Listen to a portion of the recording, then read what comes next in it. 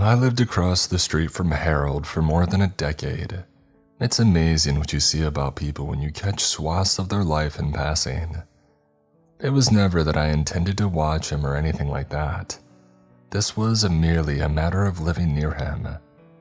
I was there when they had the movers, when they renovated their house, and when they became just Harold. It was a dark morning with thick moisture in the air that served to let everybody know of the approaching storm. I was fighting off a cold of epic proportions, chewing lemon cough drops like candies, and drinking cup after cup of peppermint tea. The mixture of these flavors tasted awful, but at least I could taste something. It wasn't very often that I would call out of work like that, so I guess it was purely dumb luck that made it so I saw him across the street. Even being sick, I tried downing a few slices of toast just so that I would have something on my stomach. This made it so I ended up reading Reddit on my phone while nibbling on the edge of a piece of burnt toast. There was Harold, rushing across his lawn with his robe hanging open to expose his white briefs, dead-eyed with a scruff growing around his throat. He bent down to lift the newspaper at the end of his driveway and shook it from the plastic bag that had collected the morning's moisture. After thumbing through it, some fit overtook him and he began ripping the paper till it all fluttered away in the wind, catching along sidewalk crags or bush branches like flags signaling his surrender. I felt for the man, honestly. I had seen the whole thing when Patricia stomped across the lawn over there and peeled out of the driveway. We all liked her. Most people that brought sweets to welcome people to the neighborhood could be overbearing with their niceties, but she had a way with it that made everybody comfortable. I could only imagine the misery that Harold was living with. Rumors said that it was an ongoing thing, as it tends to be, a culmination of symptoms till they had to be exorcised from each other. And people tried getting Harold to come out to functions, but he said no a lot after she left. The poor fellow was taking it exceptionally hard. I watched him as he moved back to his front door and slammed it shut behind him. By the time I had given up on the toast, Harold poked his head back out of the door and peered around to make sure that nobody was watching him. The coast was clear, or so he thought, because I could see him well enough. He went chasing after these strands of paper that he had left behind, this time taking precautions to tie his robe shut. I remember thinking then how weird a grief that must be to lose someone like that. It makes you do weird stuff. As for me, I've enjoyed my own company too much to muddy the waters with anything beyond platonic. Once he had collected most of them, he trotted out of sight once more, and giving me enough time to look at a few more wholesome memes and to finish my cup of tea. Finally, at some point that I had not even seen because I had become so engrossed in my scrolling, Harold was in his yard between the two maples, angled against a spade with effort. Even from a distance, I could see that the morning sprinkle was making quick work of his bed hair, so it conformed to the shape of his skull. My brain took minutes to realize what he was doing, but as the pile of wet earth beside him grew, it registered. But why? What was he thinking?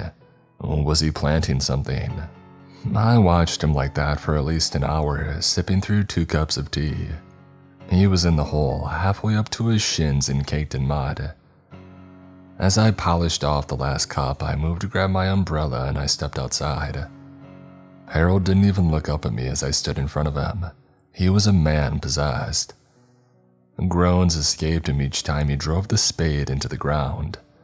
But as his loafer-covered foot came down on the foothold, and his arms pried to jimmy the dirt loose so that he could toss it to the side, he let out a satisfied grunt. Standing there in the sidewalk just on the other side of his hedge, with the rain coming down light, I looked on. Whether or not he noticed me, he didn't make it known. "Hey there, buddy, what are you doing there?" "How are you, neighborino?" he asked me without even looking up from his work. It came from him like a jaunty, self-aware joke. Another shovelful met the pile. "Do you need me to call someone?" He laughed and continued shoveling. For a minute, it seemed like he wasn't going to respond to my question. "Clay." I jumped at the sound of my own name coming from his mouth. "You're a nice guy," he spat and wiped his forehead, leaning against the handle of the spade. At least he had stopped digging, if nothing else. His eyes were lucid like he had never before been alive, and it was only now that it found him. Or maybe he was just crazy. "I used to make these little ships. You've seen them before, right? Whenever Patty threw her parties, I would show them off. I'm sure I've shown you before, haven't I? They were in the bottles." He put out his hands to demonstrate the size of the bottles. I nodded. "You see, making those little ships is a real pain. For me, the hardest part was always raising the mast. I hated building those things, but that's what I was supposed to do, right? Does that make sense?" He gestured to the house behind him. I got really shaky hands, so putting those tiny pieces in just the right places always drove me straight up the wall, you understand. It was rough. But whenever I would finish one, I would carefully take it to wherever Patty was in the house and show it to her. She loved those things. They were cute, she would say, or some variant thereof. It's cliche, but it was happiness too, and that's what I always wanted. This, again, another manic gesture to the house. It was the American dream they tell you about before your balls drop, kiddo. Do this, get this degree, buy this house, marry this lady because she'll make you feel all warm and fuzzy inside. And then poof, one day it's all gone and you know what you have to do then. I shook my head. The early autumn air was giving me chills. Or maybe Harold was. "You gotta smash those bottles. You have to, you know, because it makes you feel something. You throw them across the room and watch them explode. So many hours." He shook his head and laughed.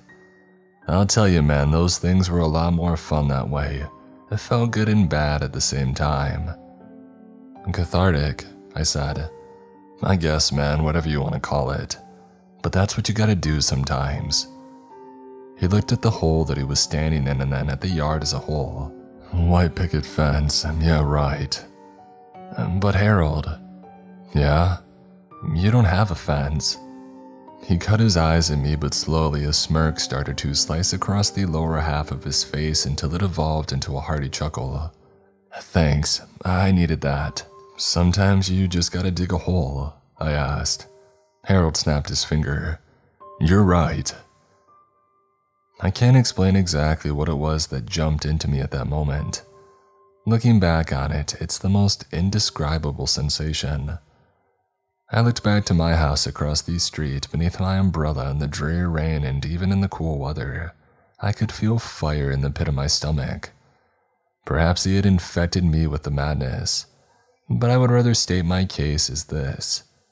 Sometimes you've got to dig a hole because that's what feels right. Splashing through puddles as I ran through the rain toward the shed in my backyard, I found my old worn-out shovel, and it was rusted from years of disuse. I bolted toward Harold's, forgetting my umbrella. I must have lost my mind, running around in the rain with a coal to go and dig a hole with my neighbor.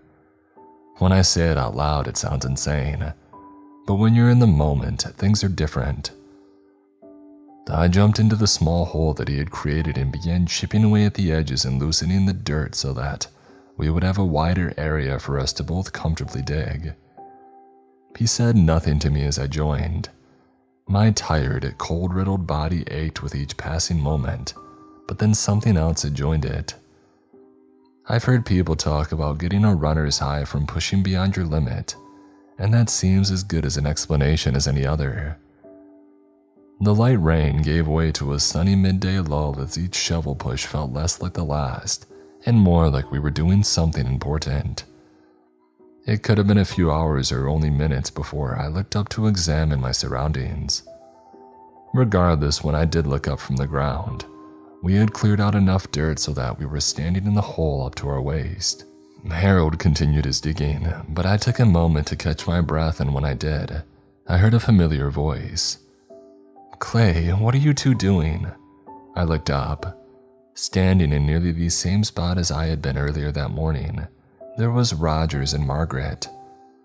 Rogers was a man in his mid-30s who wore sweaters everywhere and walked his dog around the neighborhood to crap on other people's lawns. In fact, in his right hand was a leash drawn taut, as the little mutt most likely watered on Harold's hedges, hidden in the leaves. Margaret, on the other hand, was an elderly runner.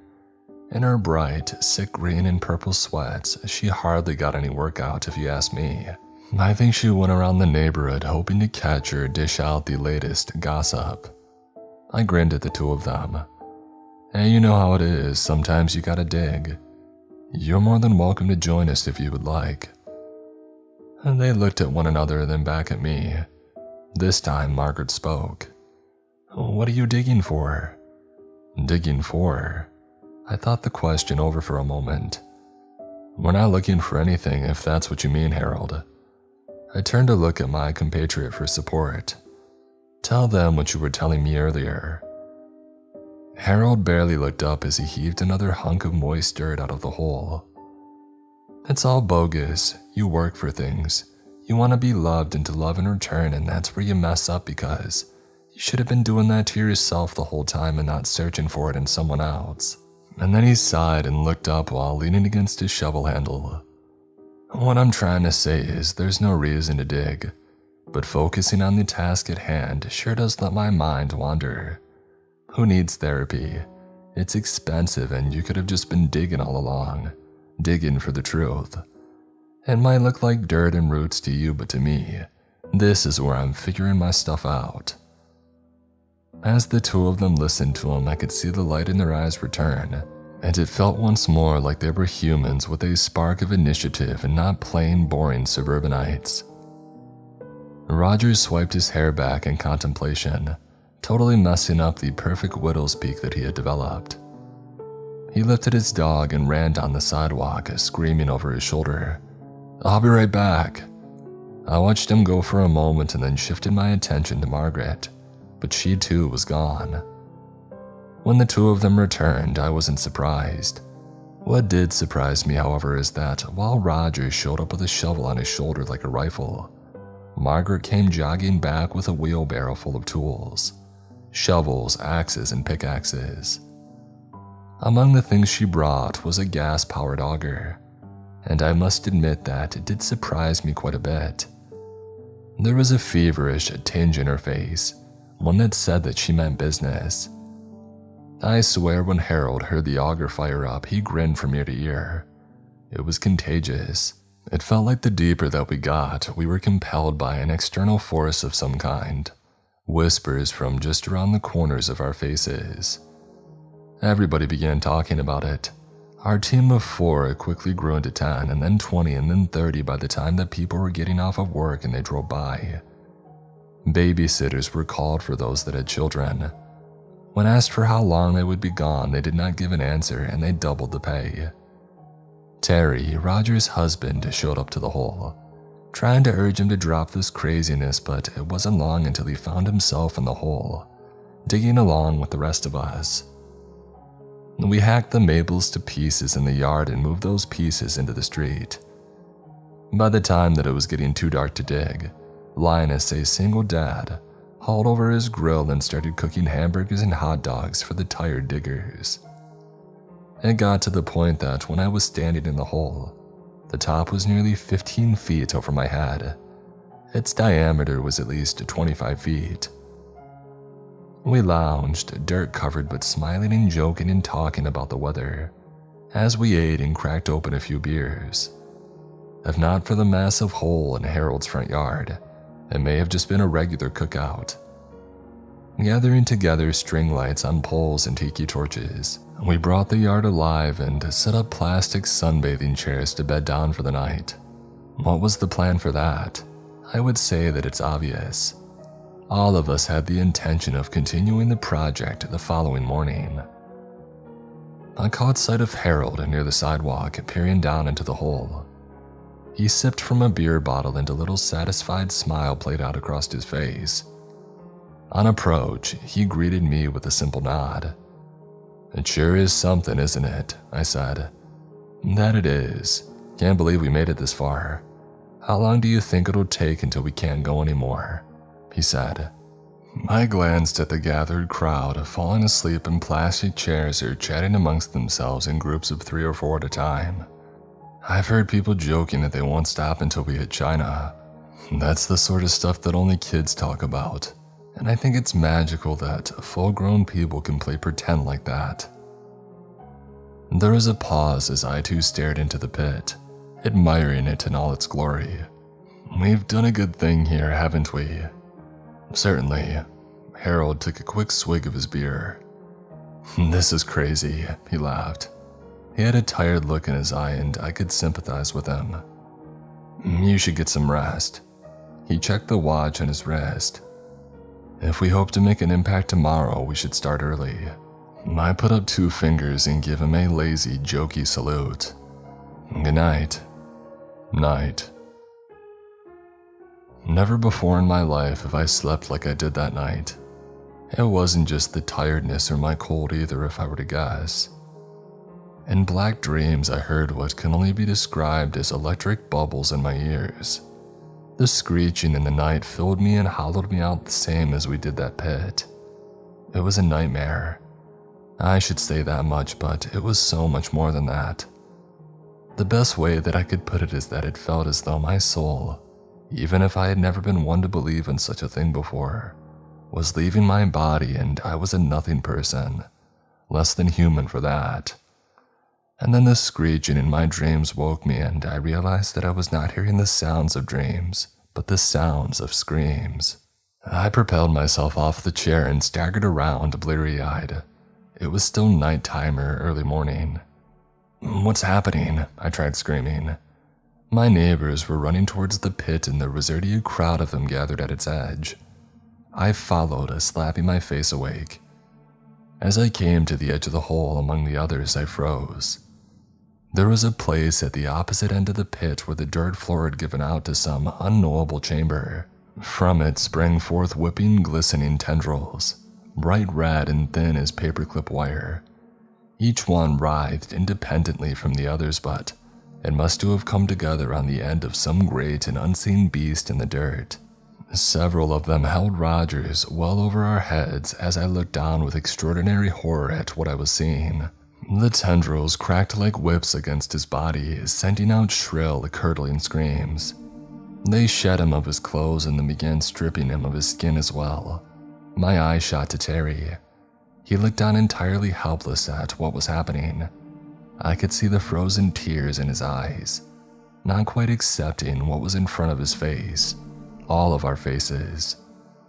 I saw it and I can tell you still that I have dreams of it, or sometimes I try to tell myself that it was all some fever mirage of my cold. But I know that that's not true. It's impossible to retract. Rogers, more red running muscles and exposed bone than anything else, hardly looked like a human anymore. The tendrils lifted him even higher and twisted his body like a rag, and then dropped him dead before recoiling into their subterranean lair. The hole in the pit that went deeper, the place that it had spawned from, echoed a gurgle to signify that the chamber was large, exceptionally large. And Terry screamed finally, taking towards one of the ladders protruding from the hole. Margaret tried reaching for him, but he was too fast. In moments, he was in the pit, on his knees before his husband. I couldn't bear to watch him cry over Rogers like that, and I tried scanning the area for Harold, but he was gone. Instead, my eyes fell on the flaps of skin that caught along the crags in the sidewalk, and the debris that we had created in our endeavor to dig our way to frickin' China. They flapped like flags in the wind, and I couldn't help it. I stepped from the hole and keeled over, throwing up the hot dogs that I had had earlier. A few people joined me. By the time that I had wiped the muck from around my mouth and looked back up, Terry was already at the ladder again, at the bottom of the pit and screaming at anybody to help him as he carried Roger's body in tow. He was covered in his husband's blood. One of the corpse's legs moved across the ground like a piece of balled lint on the end of a string. And then I heard the noise from my dreams. It was maddening. It seemed to be coming from inside my own head, like a musical popping. It sent a shiver down my spine. At some point, the tears began to flow as I looked onto the crowd of gathered faces, and I could tell that they had heard it too. And we all knew what that meant. We marched towards the ladders pressed around the edges of the hole, our feet no longer our own, each of us with a tool in our hands. Terry dropped the body and began walking towards the place the dirt had opened up, just as we all did. We were going in totally transfixed. I remember looking at the faces that came along, and I could not help but notice that Harold was not among them. I wondered briefly if he had had the sense to run away when he had had the chance. As we filed into the chamber one by one, the slanted dirt of the cave-in made for arduous moving. It must have taken us down another 100 feet at least. Finally, our feet met solid stone. In the distance, there was a city of spires and ancient stone with firelight snapping intermittently. There was no logical reasoning for its existence. Seeing that place from even as far away as we did, I felt a sense of dread. I was sick, I was tired, and I was shaking from the existential horror before us. The city in the distance beneath the impossibly high ceiling of the cavern called us nearer.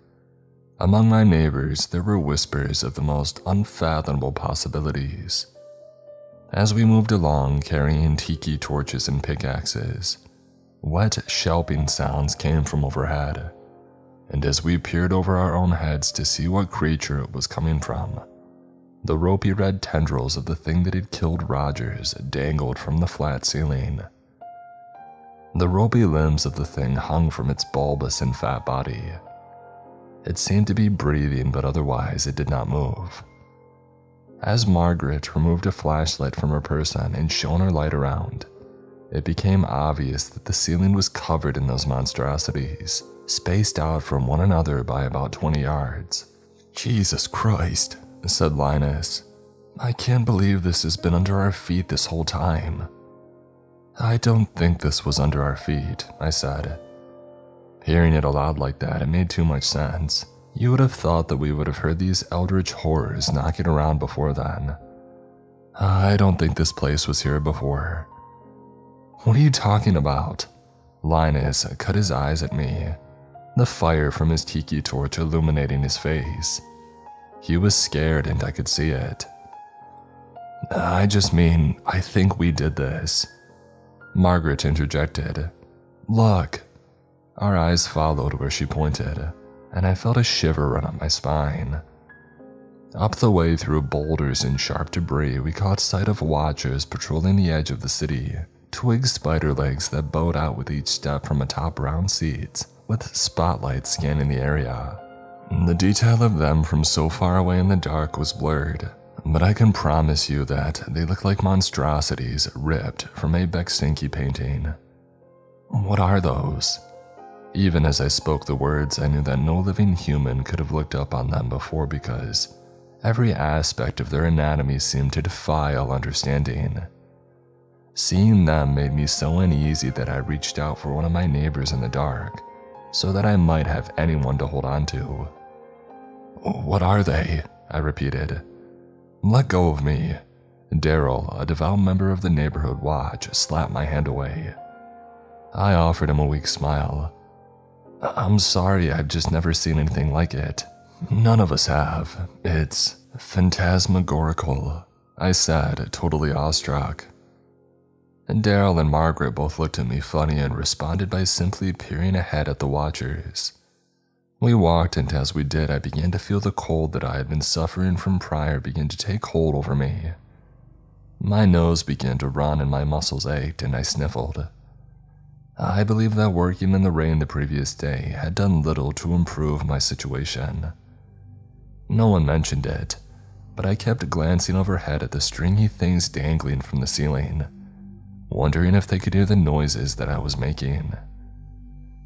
My mind continuously went back to the way that they had utterly destroyed Rogers, and I couldn't help but shudder to think what they might do to me.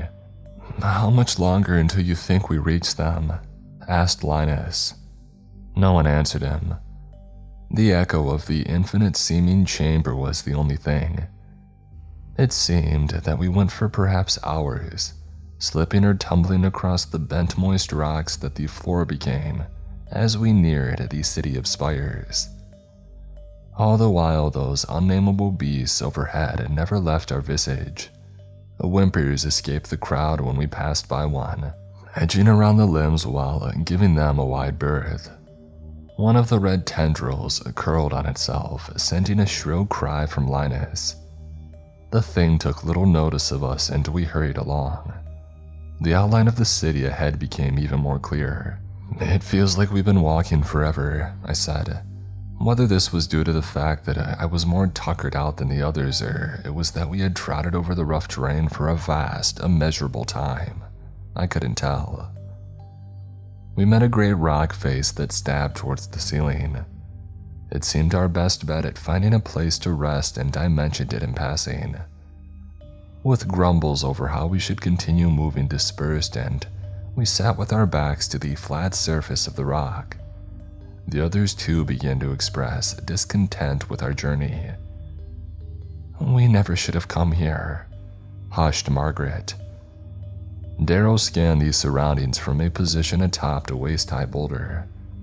"I can't remember where the exit is. I don't think we can go back. The exit doesn't exist anymore." The anxiety in his voice crept up my spine. It was true. Why had none of us thought to leave behind guide points for the journey back? Or was it that we had collectively accepted our fate and subconsciously decided that none of us were going to leave anyway? I sat against the rock among a few half-familiar faces. "That's not possible," said Margaret. She moved to the rock that he was standing on, reaching up a hand. He hoisted her bony frame up, her gray hair catching around her face. As she swiped it back, she pivoted in all directions. "There's the city. If we've come in a straight line, it should be somewhere over there." She pointed an inconsequential finger towards the dark shadows. "Right?" Daryl shook his head. "Why have we come here?" The teary madness was evident in his tone, but I was too tired to look up from my seated position against the big rock. I stared at the ground and wished that I had something to blow my nose into. The others began setting up a makeshift camp, positioning torches in stone cracks and laying out jackets to sit on. When I finally did look up, I could see that Margaret and Daryl had moved from their position on the rock and took up among the others. The ceiling, alien and starless with those monsters, made me uneasy. I spent my time counting the people in our camp. 28 scared faces. Each of them looked warily over their shoulders at every small noise. Margaret moved from person to person, and when she came to me to ask if I was feeling alright, I shrugged it off. She left me and continued roaming the camp with her hands on her hips, scanning further vicinities. Margaret pulled a hairband from her wrist and pulled her hair back into a ponytail. For a long moment I was surprised at just how agile and full of energy the old bird was. Perhaps those daily walks through the neighborhood were paying off for her. I wished that I had felt the same in that moment. After glancing around to make sure that nobody was watching me, I quickly took the long sleeve of my shirt and blew my nose into it. A few people looked my way but quickly went back to whatever conversations they were having. I was so tired. Rubbing my temples, I rose to my feet and moved to the same rock that Margaret and Daryl had been standing on. After shifting myself slowly up, I began looking around. Near the city, perhaps a mile away, were the watchers with the spotlights. I could just make out the vague shadowy figures riding atop them, and I briefly wondered whether they would be able to see me if they were to shine their lights in my direction. I rubbed my eyes. They felt tender to the touch and I could scarcely keep them open. How I wished for the warm comfort of my bed in those hours. How I wished I had never checked on Harold. It would have been better for me, better for everyone if I had only left him alone. The urge to leave that place was ever growing and ruminating in murmurs. Some of the group wanted to inspect the city, still transfixed by its spell, while others wanted to leave. It seemed the half that wished to carry forward had it in their heads that the only way out was through. Margaret was one of the more vocal about deserting whatever horrors lurked in that place, and I was right by her. Darrow and Linus both were vehemently defending that we continue. "Once everybody's rested up, we should head on," said Linus. "It's just like Harold said. There's some truth to be found here. What was all that digging for if not this?" Darrow, with his arms crossed, nodded alongside Linus. I shook my head. "There's no reason for it. We've been duped, guys. Harold didn't know what he was talking about. He was only grieving. There was no reason for us to jump in and start digging too. What were we even doing it for?" I mean, this was true. I couldn't even remember why I had decided to help dig in the first place. It all felt so pointless. "Nah, that's bupkis," said Linus, "and you know it just as well as I do. It's a general discontent with the state of affairs that has brought us here, and I only intend to resurface once I've found the purpose that I've been looking for all my life. There's a magic to this place, and it exists for a reason." It would have been nice if that were true, but looking around at the deep shadows of the massive cavern, I could only see desolation. Margaret cut in. "I don't care what you do, I'm going back." She studied the group. "Those of you that want to leave can come with me or not." The mixed expressions of hopelessness and fear made me sick. It seemed that we were destined to split up in half of us going on and half of us going back. I only hoped in that moment that we'd actually be able to find our way out of the cavern. Just as it seemed that Linus was going to respond, the first fish fell from the cavernous ceiling. It was some cod. Upon seeing it there, I blinked to make sure that I had not merely conjured it from my imagination. It came from seemingly nowhere at all, but as it landed on the flat ground in the center of us, it flopped and its mouth sucked and puckered at nothing as it reversed round. I reached a timid foot forward to nudge it with my shoe as Margaret peered up at the ceiling. As the words, "Where did that come from?" came from my mouth, another fish fell directly onto Margaret's upturned face. She shrieked and kicked the thing away. Within minutes, wet plods surrounded us as it began to rain down a waterfall torrent of ocean fish. A flounder bounced off my shoulder, slapping me with its tail. We took up with our arms over our heads to cover ourselves from the incoming barrage of sea animals. It was the most insane thing that I had seen in my entire life. The air smelled of salt, and the pattering of the fish landing on the ground is a noise that I won't soon forget. The screams of my fellow humans echoed all around, barely above the sounds of the fish storm. We began to take cover near the great flat rock. I dove across people and wriggling fish to reach it, pushing and shoving and getting shoved in return. In panic, my shoulder met the rock and I turned to look back at my neighbors frantically searching for shelter. In the uproar, I could see that Darrow was fighting with something clinging to his face as it wrapped its snaky limbs around his throat. I attempted to wrench the thing off, but it only pulled itself more tightly around him. It was far too long for my brain to realize what I was seeing. The thing holding itself to Darrow was an octopus, with a head roughly the size of a Doberman. No one came to his aid and he quickly fell to his knees, the last few screeching breaths leaving his lungs. I watched on in concentrated frozen terror through the last few still-lit flickering torchlights as Darrow's right hand came up in an arched claw to dig into the thing's chewy flesh. And then Darrow went still altogether. Margaret launched towards the thing, totally ignoring the falling fish, arcing an axe as she might have a baseball bat, and swatted the octopus off of Darrow's prone head. Snapping out of it, I sped forward, grabbing a hold of Darrow's wrist, and dragging him to the relative safety of the big rock as Margaret stood guard. He did not kick or scream, and I wished that he were only unconscious. As Margaret returned to the shelter of the rock, we went to shine a light on Darrow. His face was no longer a face, but a skull with open optic holes through which only pink brain could be seen. I recoiled. "That's not normal," said Margaret, shaking her head and kicking the rock face as she planted a flat hand against it.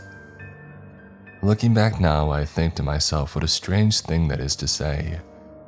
But in dire circumstances, the thing that needs to be said is so far from one's grasp that it too becomes fleeting, illusory, and there is nothing save the obvious and concrete.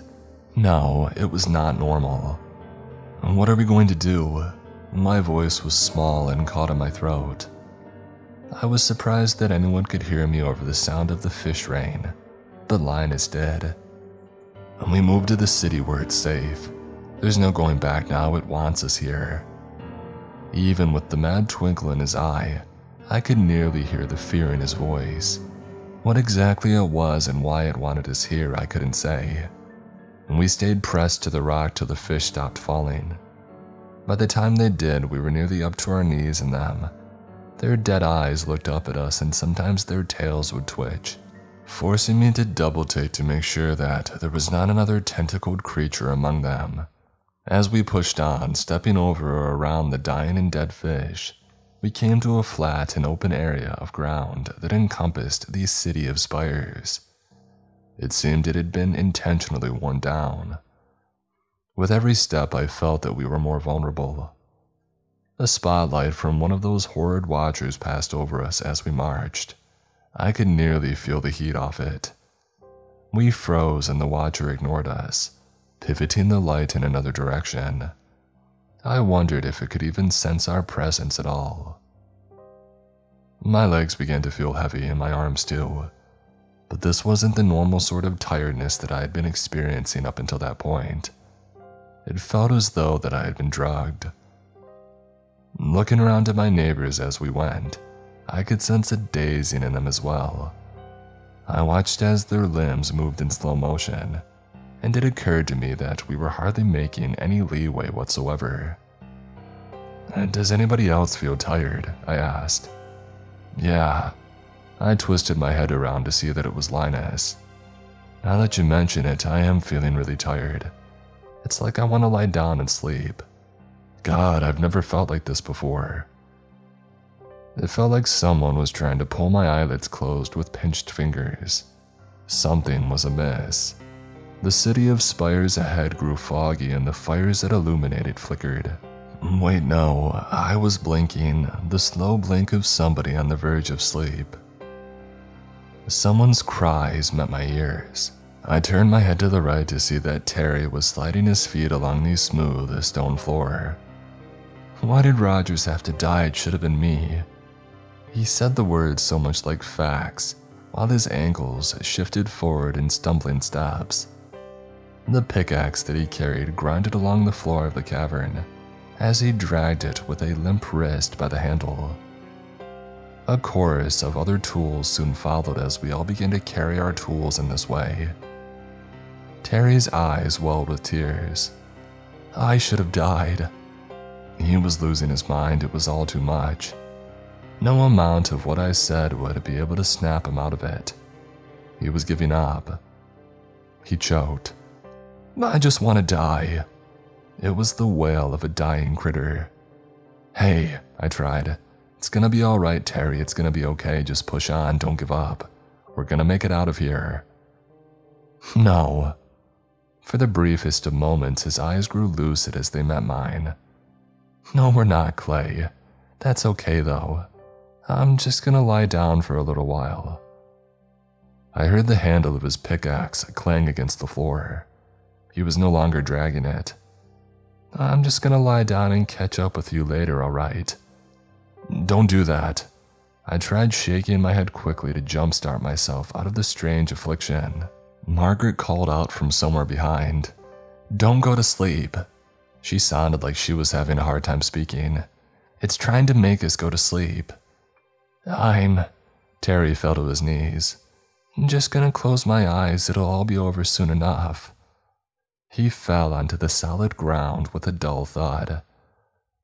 Another body ahead of me fell. It was the lady who ran the salon down the road, but I could never remember her name. And then someone else off to the left. It wasn't long until we were dropping like flies. Every thud of a body on the hard ground was another stake in the heart. It made me wonder how long that I would last. Margaret called out from somewhere behind again. "Clay, are you still awake up there?" "Yeah, I'm still here." "I don't know how much longer I'm gonna make it, Clay. Can you do me a favor? I have a granddaughter, and if you make it out of here, will you tell her that I love her?" There were a series of snuffles. "Will you tell her that I love her and that I'm sorry I couldn't see her grow into a woman? Can you do that for me?" "No." I was surprised how much command I still had over my own voice, even though I could no longer turn my head to look behind and could only see the rotating watchers in the city beyond. I didn't want to lose Margaret. "I can't do that because you're going to make it out of here the same as me. You hear me?" A few more bodies struck the ground, and the sound of my own heartbeat in my ears was the only other thing for miles. I waited and waited and waited for her response. Every step forward that I took was met with nothing but the sounds of my neighbors dropping. Was she already asleep? Had she succumbed to the wicked magic of the cavern? Was I the last one standing? Would this become my eternity, walking towards a dark city suspended in infinite time? "Okay, Clay," said Margaret.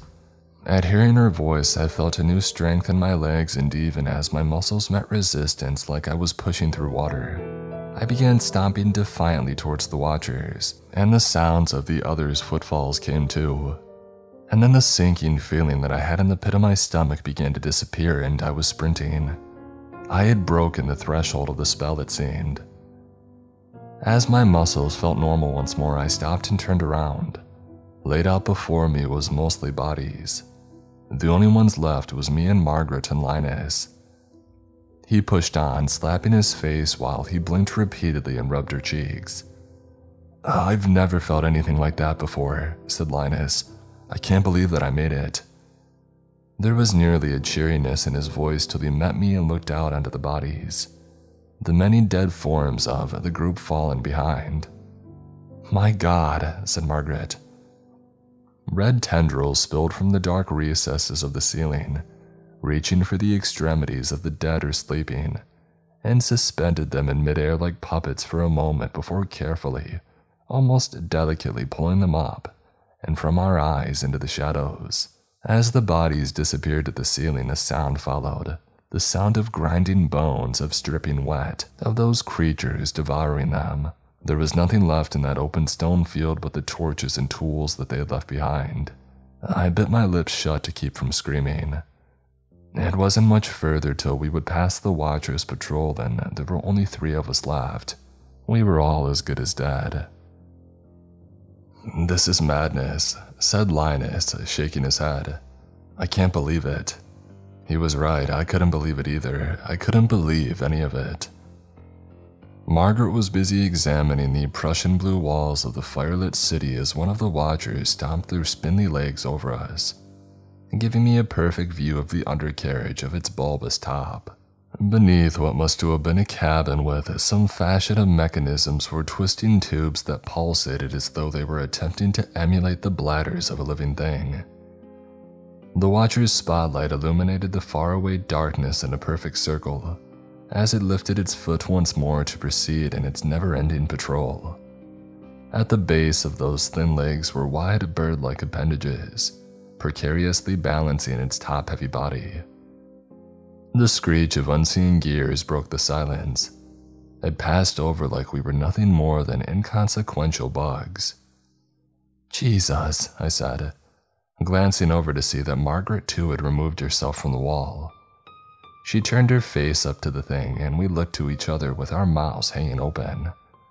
"What are these things?" Margaret shook her head.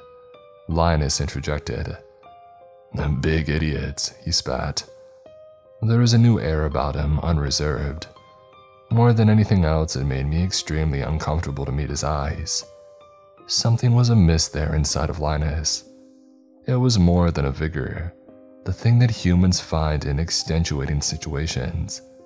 It was like he had lost something along the way. A piece of him was gone, and it was only then that I could see it.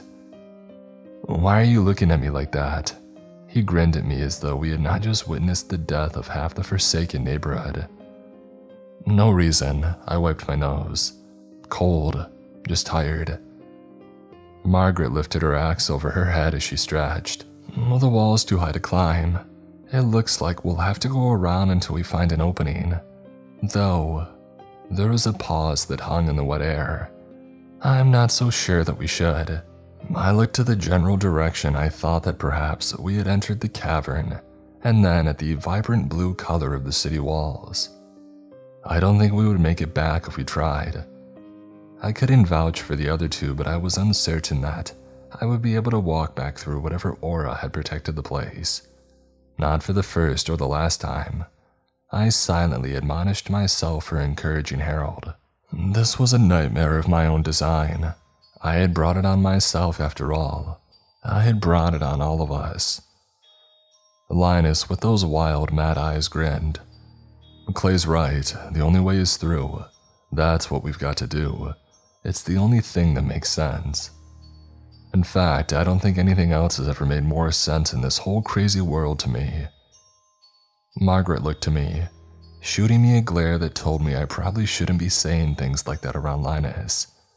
But then her shoulders relaxed and she sighed, puffing up a wild gray strand of hair as she did so before shaking her head. I can't believe I'm saying this, but you're probably right. This is the dumbest thing that I've ever done. Nonsense, said Linus. Look at this place. He put his arms up to accentuate his point. It's beautiful. It's a once-in-a-lifetime opportunity. How many people do you think have ever seen anything like this before? Too many, said Margaret. A smirk took over Linus's lower face. I'm telling you, he was grinning like a maniac. There was something going on there, but for the life of me I could not figure out what it was. Something was wrong with him. I've read things about the uncanny valley and I feel as though that's the best way that I can describe it. He was no longer the friendly neighborhood barbecue connoisseur. It was like a new thing had jumped into him, and whether it was the dark magic of the place or his own mind that had done it, I don't know till this day. We took off to the right, following along with the curvature of the city's outer wall. Linus brushing the ends of his fingers intimately over its surface as we went while me and Margaret studied him. The huge open cavern shouldn't have felt so claustrophobic, but it did. The darkness lingering over our heads where the foul creature's head, clinging to the ceiling, forced my chest to tighten. It felt harder to breathe, or perhaps it was just my clogged nose. I skirted away from the line that we had created as we walked to blow my nostrils open with my finger. Under any other circumstances, I may have been embarrassed, but something told me that we were far beyond that. So many had already died. I glanced to my two traveling companions and hoped that I wouldn't have to see any more suffering, but I could sense that that was unlikely. I rejoined them and nobody mentioned a thing. They instead opted to stare ahead without saying a word. The three of us had gone perhaps 20 minutes in silence before Margaret began to fall behind, taking slower steps and keeping a distance from us by about 15 yards. "What's keeping you back there?" asked Linus. Margaret waved us off. "Oh, just not as young and spry as I used to be is all. Nothing to worry about. I think I just need to catch my breath." I went to her and touched her on the shoulder. "Hey, it's all right. We can take a break if you need to." She latched onto my hand and pulled me close, whispering in my ear, "Keep an eye on him. I don't trust him." Before I could even respond, she shoved me away. Linus took his hand off the wall and turned completely around. "What are you two talking about back there?" Margaret offered a smile. "Oh, nothing. Clay was only asking me if I needed a break. I'm fine." He raised an eyebrow at the pair of us. "Okay." And then he placed his hand on the wall again, possession taking over his steps. It wasn't long until Margaret fell in line with us once again. I couldn't get what she had said to me out of my mind. Until that point, I had been worried that I was the only one noticing Linus's strange behavior. This should have served to quell the anxieties that I had of him, but it only made it so that they flourished. I kept them in my eyeline, A patrolling watcher stepped over us and we stopped to let it pass. I could see them a million times in my dreams and they would never cease being alien to me. In fact, I have and they remain that way. The watcher's strange bulb briefly lit the high ceiling. As it shifted up and I could see a mess of wicked things. Tightly bound skin and faces sewn in frozen torment served as an appropriate juxtaposition to the Sistine Chapel. Before I could check to see if the faces matched any of the ones that we had left behind, the watcher groaned in its mechanical way and laughed. Linus was smiling. Beautiful. A shiver went up my spine. I think I see the entrance up ahead, said Margaret. Squinting, I could see that she was right. Just around a bend, the wall opened up. How long had we been walking for? The repetitive nature of our footfalls had long since taken me off to another place like hypnosis. If not for her signaling it, I might have walked right by it. The archway was magnificently tall, constructed from an assortment of cyclopean stones. I was left to wonder exactly what sort of creature could have carved them. I couldn't have imagined the watchers doing so, urging the massive stone blocks across the ground with their thin legs. No, it seemed to me that there was only one explanation. They were of an ancient imagination, withdrawn from the recesses of a mind far gone. We passed through the archway only to be met by the ruins of a lost civilization. I was immediately struck by the dizzying way the walkways spun through the spired structures. The streets, if one could call them that, were worn thin as though they had once been traversed by living beings. My mind went to these Sumerian cities created so long ago, and I wondered if perhaps this was something similar. I knew this not to be the case. No human would have found comfort in that place. No sane human anyhow. The inner side of the wall surrounding the city was onyx black, so dark that I felt if I were to reach out and touch it that I might fall directly into it. Linus whistled up at the tall buildings that seemed to have no entranceways of their own. It was as though they were nothing more than hollowed out slabs. Who would construct buildings that could never be used? You guys ever seen anything like this? He asked. No, said Margaret. As we passed by the massive, thorny building striking up at the ceiling of the cavern, we were casting shadows. Margaret and I both removed flashlights, but it hardly cut through the blackness ahead. It was a constant fear that something would slither from the darkness and snatch us away to some torturous fate. Thinking of the faces that I had seen in the ceiling, I felt my arms spring alive with goose flesh. Linus caught my uneasiness and he reached out to pat me on the shoulder. I flinched. Whoa, he said. Calm down there, buddy. There's no reason to be so jumpy. I'm not, I shrugged, while turning my attention back to these shadows in front of us. I'm fine. We moved by the first few structures, glancing down the snaking thin alleyways but deciding in silence to continue our way down the street that we were on. Each time that we met one of these openings on either side where the buildings broke open to those dark corners of the city, I could feel unreal eyes on me. I felt so totally vulnerable in those moments, like my lungs might rupture and exhaust all the oxygen from my body. But we pushed on and these spires opened up to some kind of abandoned market square, where flame lights flickered the shadows away. Among the torchlights were booths where people had once sold wares, and I was once again confronted by the fact that some intelligent life had in fact dwelled there sometime in the distant past. In the center of the square was a massive black tower that rose well above all else. Everything was silent but our own steps for a blinking moment. A single fish fell from the sky and landed near the black spire. Linus went to it and Margaret and I both followed him. He hunkered down over it and prodded it with the end of his index finger, and then looked over his shoulder. Again? He asked apparently to no one. Linus stood and looked to the black expanse above. We've seen this already, he shouted and his voice echoed back at him. Did you hear me? You've already done this. Whether or not Linus summoned what was to follow, I'm unsure, but when I looked back on the words that I've written so far, I want nothing more than to reach through the words and throttle him. There is no changing the past. A great groaning escaped from somewhere in the shadows overhead, and I half expected the great red tentacle beasts from above to come down and make us their playthings. But they did not show. Instead, a shattering glass rained from above.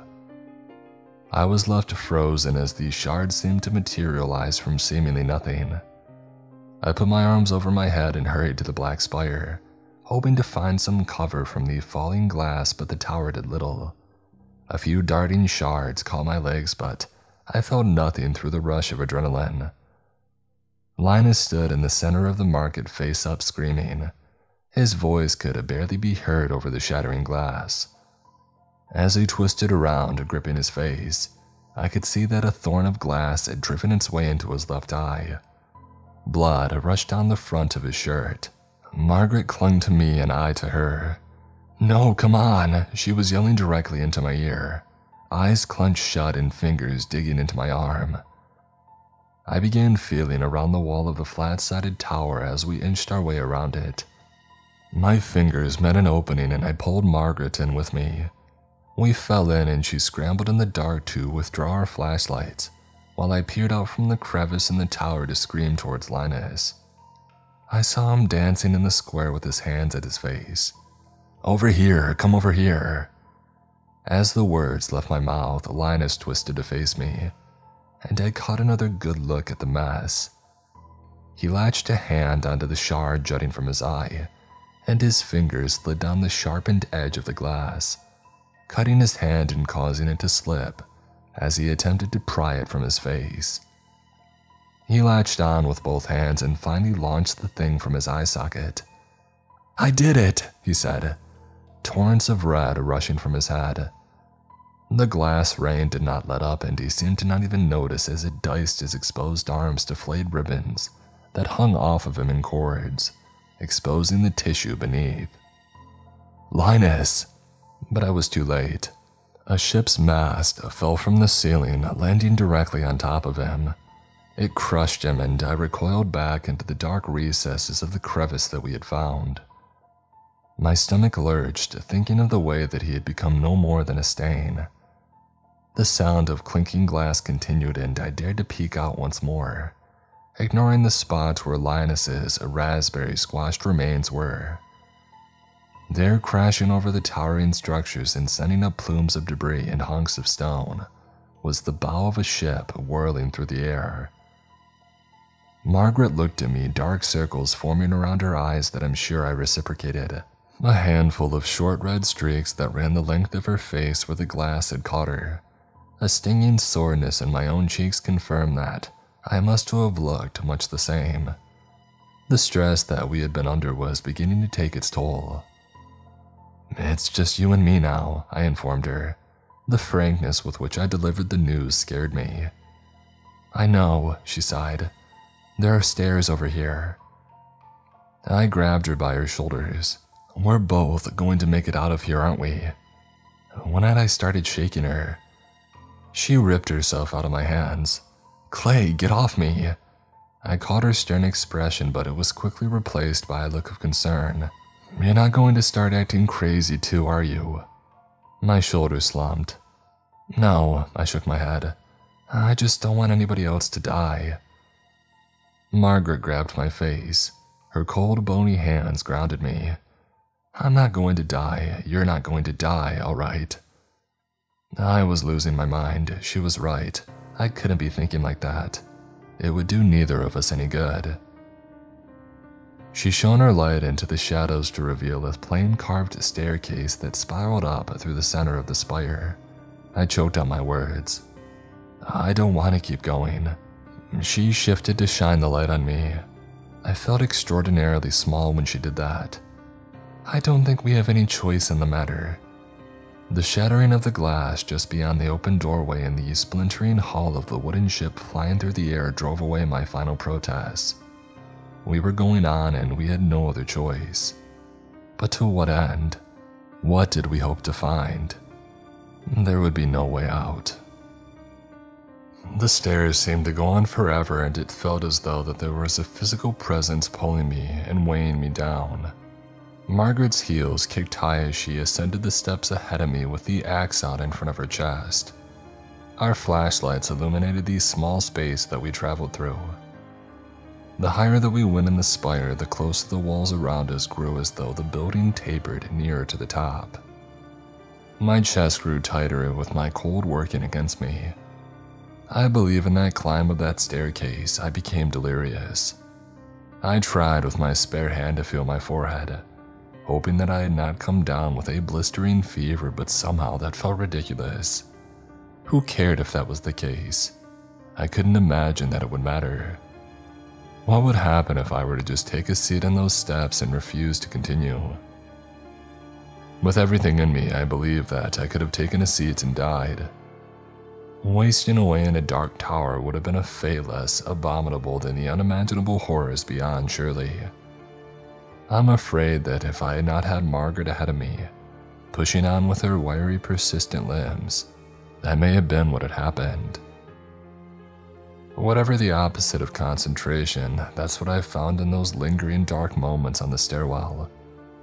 It became a steady zombie walk of doom where living ceased being a thing and there was only the movement. The repetition of it lulled me to a place in my mind where things are better. On our way up, we went by slitted openings in these stone-like ancient fortress windows that allowed us to look upon the city of twisted buildings. The glass had stopped coming down. I could no longer hear the sound of the ship crashing over rooftops. Somehow the silence was worse. Things would never be the same. I would forever remember that place and those quiet nights that I would find my eyes going out of focus. Daydreaming would become a thing of the long-forgotten past, because I would always be returned to there when imagination came. "Are you all right?" asked Margaret without looking over her shoulder or slowing her pace. "I think so. Just making sure I'm not alone." "Yeah, I know what you mean." She angled her pace around the middle of the pillar of the stairwell, ever tightening its bend. "What if there's no end?" "What do you mean?" "I mean, what if it goes on forever?" "There's always an end." My mind was programmed from a lifetime of constructed narratives that forced a sense of purpose on me and my actions. There is always an end. "How do you know? What if we just keep going on forever?" Her voice was shaking. "I don't think that's going to happen," I hoped aloud. "That's not how it works. We're going to get out of this, remember, just like we had talked about, you and me will." "I really hope you're right." "I know I am." I said this in the most reassuring way that I could without actually believing it, even if I wanted to. She stopped. "I think I see it, the opening, it's just up ahead." There was hope in her voice that twisted my entrails. The truth was evident. Beyond her silhouetted shoulder, I could spy dancing warm light. Our pace quickened as we broke the surface at the pinnacle of the spire. I slammed into her without meaning to. We were holding hands, not as lovers but as humans, because we were scared. At the clean, flat spire top that stretched to a diameter of 20 yards, we stood together aghast at the creature there. The unmoving, half-human seeming thing gurgled as its chest rose and fell. It sat in a chair of the same onyx that I had seen on the inner wall of the city, like it was made of a bitter, sick soul. We wagered a few steps towards the thing lined in rows of standing torches. Its eyes were wide open white, forgotten by sunlight, so the pupils and irises had taken on a milky blue quality. The thing's arms were strapped into the chair, black snaking tubes gored into the forearms, frozen hard so that it could not move. The opposite end of the tube snaked into the ceiling. It stared directly up to the dark shadows of the clouds above. Not even its mouth was free of its own cord that no doubt plumbed the depths of its stomach. As we grew nearer, I could see dry tear stains that traced the creases of its crow's feet, and its beard was no longer full but kinked and thinned from duress. "Harold?" I choked out. The thing in the seat did not respond to my voice. On approach, I could see the reason for this. Its ears had been clogged and locked in place by those same black tubes. "My God," hushed Margaret. We went to Harold then, not knowing what to do. As I touched his cool, naked skin, he seemed to respond in a mumble groan around the thin tube trapped in his throat. Why was I crying? I reached one of the tubes while Margaret watched me with steady eyes. Neither of us knew what to do, but that was not going to stop me from doing what came next.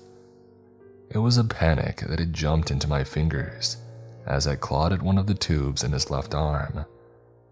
I yanked it and he let out an awful scream as sludge shot from the place that I had freed the tube, spraying me in the face. I let it fall to the side, totally stunned. What was I going to do? Would he die if I pulled him from the chair? Was he too far gone? And then a whirring began that echoed. The sound of suction filled my ears and I watched down in horror as the tubes attached to Harold began sucking something out of him. His eyes closed and he cried, whimpering tears. I could not see through the vacant black tubes into this day. I do not know what it was that it drew from him, but when the silence came, it was maddening. Margaret looked at me and she held her hands to her forehead, perpetually swiping her hair back in a frantic manner. "What's happening? Jesus Christ, what's happening?"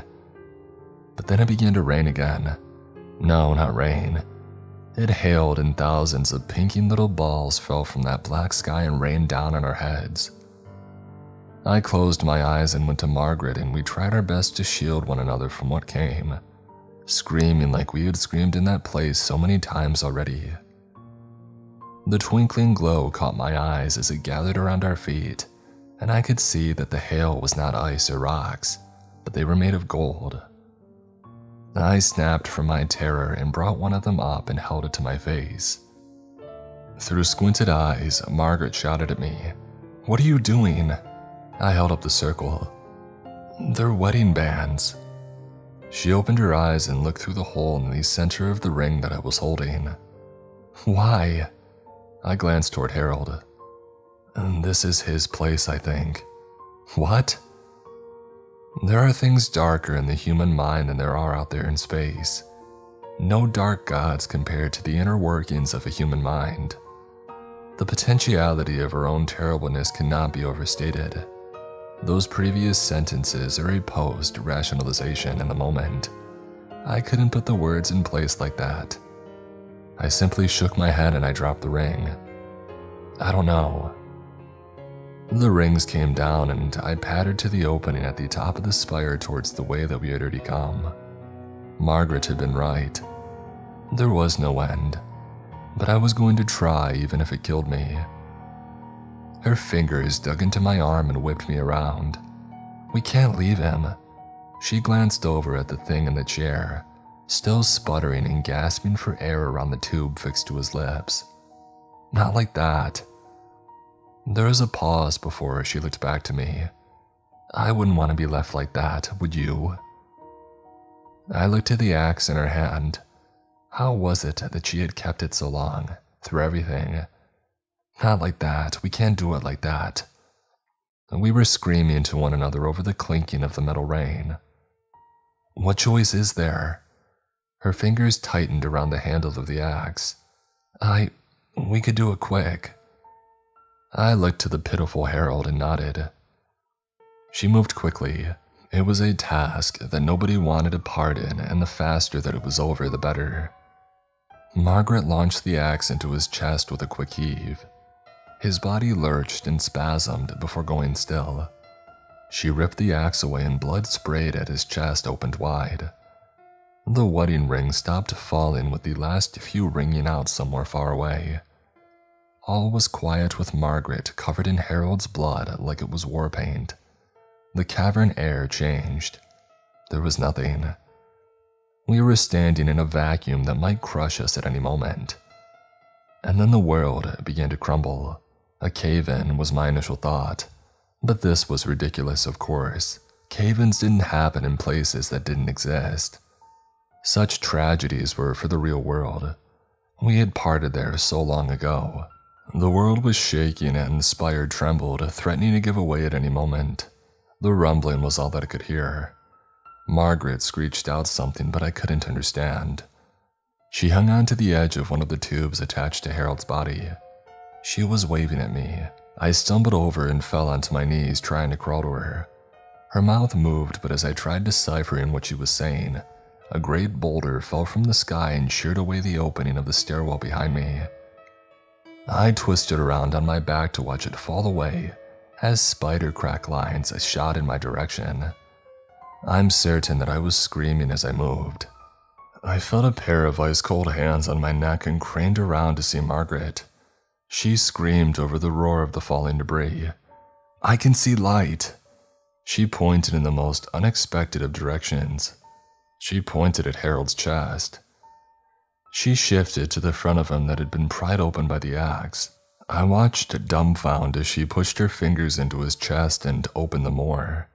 Indeed, natural light spilled from there. I was immediately reminded of the mumbles of my dead neighbors. The only way was through, so they had said. Margaret placed her knee on his thigh and ripped his chest open.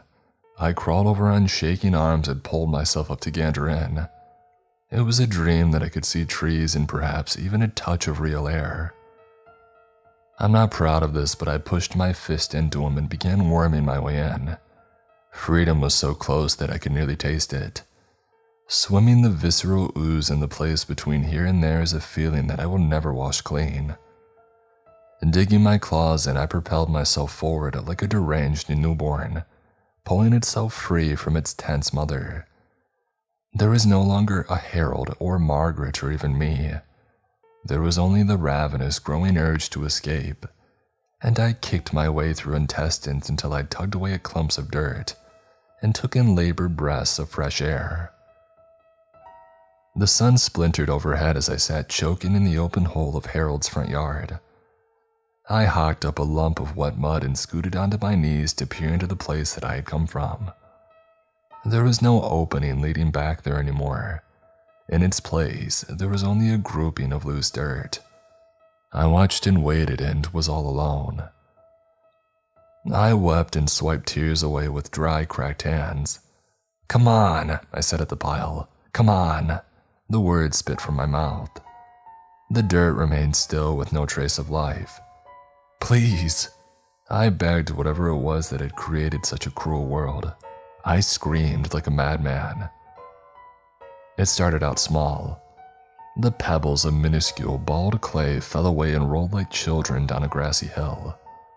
A finger with a splintered, caked nail sprang forth, and then came the whole hand and the forearm. I wrapped my hands around the thin wrist and tugged with everything that I had, and then Margaret's head sprang forth, hair clinging to her head.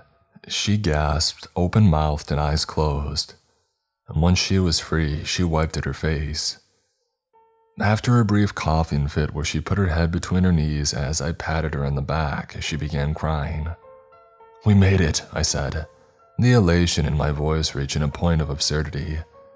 "There's no reason for that anymore. We made it." She looked at me. "I know." Margaret patted the dust off her shirt. "There was a time in there that I saw your feet just above my head. I saw you kicking, you were going to make it out. But then I felt something grab me from behind and I was stuck. And then your feet disappeared and I couldn't move anymore. I almost died. I could feel whatever it was squeezing the life out of me. There was a thought that I had though." I looked at her puzzled. "At least you were going to make it out. That's what I thought. That would be something at least. Margaret, I don't know what I would have done if you hadn't." We sat there curled together on that spot in the bottom of the pit for too long. There was an investigation into the matter by the police. You can't have half a neighborhood disappear without a raising a few eyebrows. Neither me nor Margaret told the whole story, but the police received what we knew they'd believe. There was a mania caught among the crowd of people gathered in front of Harold's front yard, and we couldn't stop digging. We told them that much, and that much was enough. The official record went that we were the victims of hysteria. We told them of a cave-in and that most of the people that were caught in it, They excavated the lot that Harold's house stood on and never found a thing. I never figured they would. We each got our share of fines and community service. In the courtroom, I recall the judge sneering at me from her high chair as I pled my case. There was jail time for me, but Margaret's lawyer was better. She visited me sometimes, and it was time well spent in comparison to what I had seen. When I got out, Margaret introduced me to her granddaughter, as me and the old lady who once jogged around the neighborhood grew closer. I came to realize that her granddaughter was all that she had left, and it finally made sense to me that her last request would have something to do with her. We don't talk about that place often, but when we do, it always ends in long nights where we chat over 4 or 5 bottles of wine or whatever else is nearby. She's a fair amount older than I am, and I know that I'll be the last unless by some miracle the old bird outlives us all. And given what she's capable of, I would believe it's possible. I joke like that to make it seem far and away. Do not let this serve as some fable of morals or fault. It was never about blame anyhow. This was about one man's inability to let go of the past.